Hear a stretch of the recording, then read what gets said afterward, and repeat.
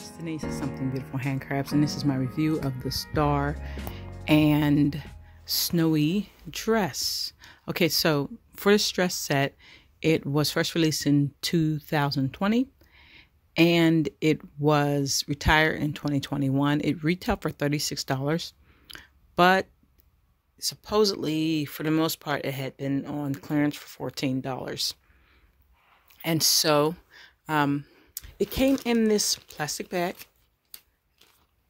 not in the box, and it was supposed to be with a purchase, and so that's why it's in the clear bag and not in the box. Now, normally, of course, I don't generally buy AG outfits. I make outfits, but in this case, I have been hearing in my Facebook groups that this outfit was able to be found at TJ Maxx for a discounted price and some other things. So I decided to go ahead to my TJ Maxx and check it out, and I did find it. I got one for me and my niece and two other ones, which I'll figure out what I'm going to do with them.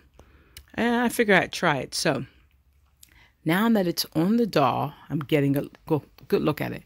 Okay, so first of all, I've heard it said that one of the reasons why it was kept around for so short a time is that it was pretty tight. So this is a number 46, and I did have quite a time getting it onto her, holding it down and pulling it really tight, but it's on there. So that, I guess, was one of the issues. It was pretty snug. And as you can see, it's pretty short.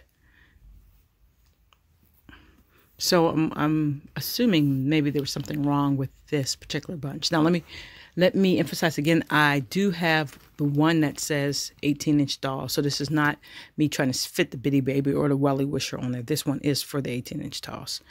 Next in the set were the glitter shoes. And these shoes are a hard plastic. And they've got glitter glued around them with a hard sole. And let me just tell you how much I hate glitter. It gets everywhere. So I generally try to avoid things with glitter. Like, it's all over my arm now. I've only been touching this thing for a little bit. So just like any other glitter, they say glitter is like the herpes of the craft world. This thing sheds glitter. It's like, you can see it's on her dress now. It's on my hands, it's on my arm.